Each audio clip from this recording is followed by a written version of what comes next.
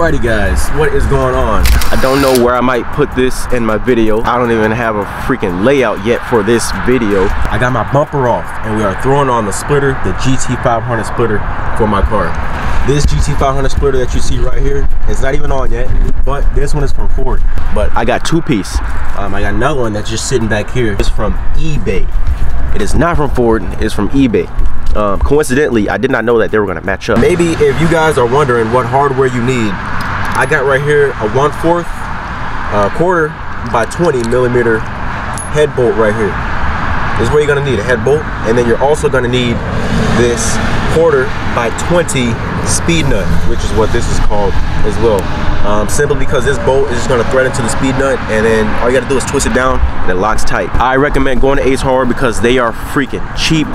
At like Advanced Auto or AutoZone, those things are like $4, $5 simply for like two of them.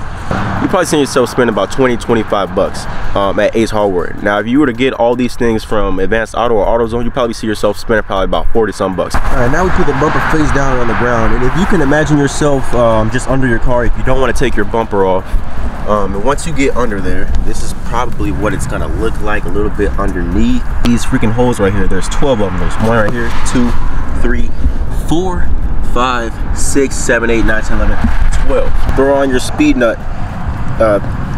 like this thing right here. This speed nut right here. Boom. Just like so it can line up. Because there's holes in the bumper as well, guys. As you can see, there's holes in the bumper as well. The bumper will eventually line up like that. There's one hole right there, 2 holes. You know, there's 12 holes, so then you could obviously bolt in. If everything gets tight, I won't be able to throw in my speed nuts right here. So throw in all your speed nuts, put them in place first, and then go ahead and put your head bolts down in place. And then I would recommend getting 12 of these things. I would recommend getting 12 and just putting them in place. Even if you don't have like 12 bolts, I recommend getting 12 of these and pop these in place. So then if you do decide to get the extra bolts to go on, you can just literally go underneath your car and just freaking screw these things in. I got another splitter right here. It's not the OEM from Ford, like I said, it's from eBay. It's only 1 piece, it's not 3-piece. I think the 3-piece GT500 comes with a spoiler. This is only 1 piece. It serves as a 3-piece though, because you still got the freaking bottom lid right here. And yes, I painted this thing and all, but yeah, I'm in a rush right now, so I'm gonna continue this thing in the next clip, which is gonna be the next day. Now we got the second bottom of the splitter from eBay. This point going to here, this point here, this point here, this point here.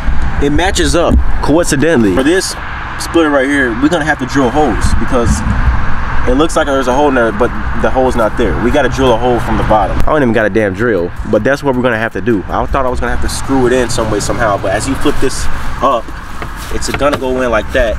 And if you drill a hole in, then it's gonna go all the way up, and then it's gonna fit into that speed nut right there. So let me make a quick run to the store, buy a drill and shit. I'm surprised I don't even have a drill yet. Through all working out through all these cars and shit. All right, $200 later, I done freaking got a DeWalt drill. You know, I was in the freaking store for like an hour debating, should I get this drill or this drill? Freaking Home Depot, got a DeWalt, pretty good brand. Got a pack right here of drill bits, you know, everything that basically comes with what I need. So I mean, I'll be using it for the future, and I will never have to get a drill again.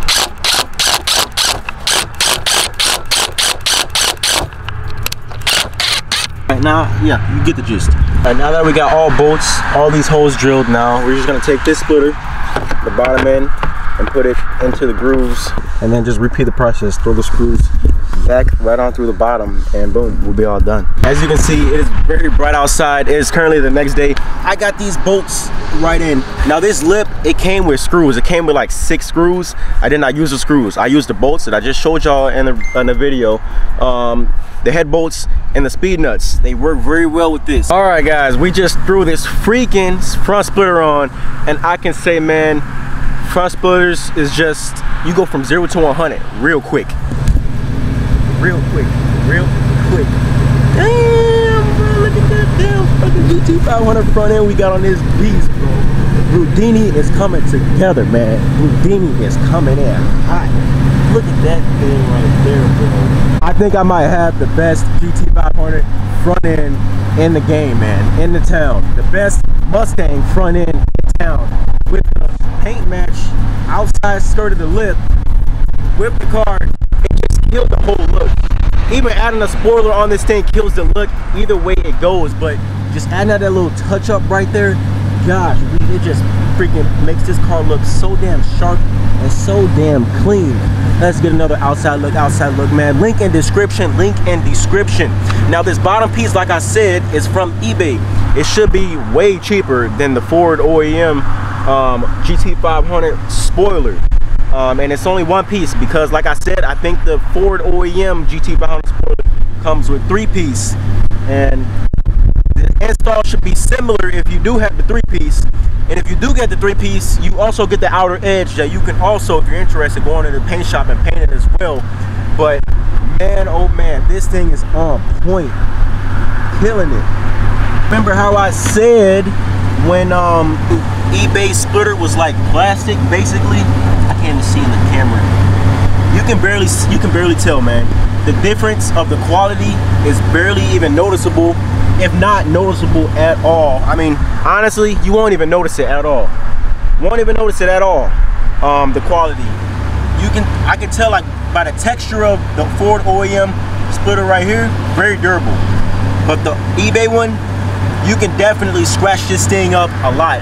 Now that the car is lower and that you get this little lower chin lip, you definitely gotta be careful for that, man. You definitely gotta be careful because you're gonna be hitting some bumps and you don't want to scratch that thing up down there since it's very weak.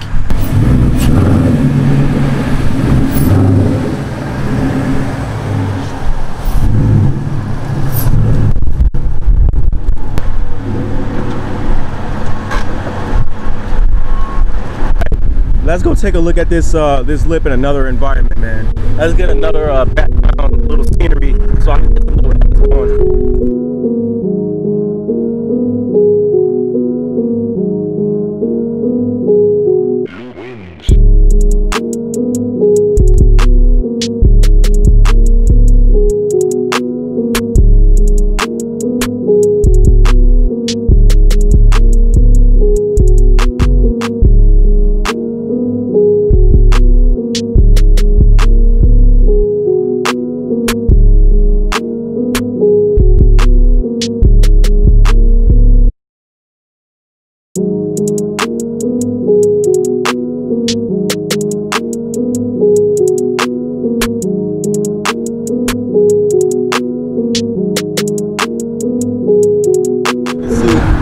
This freaking GT500 front grille looks phenomenal.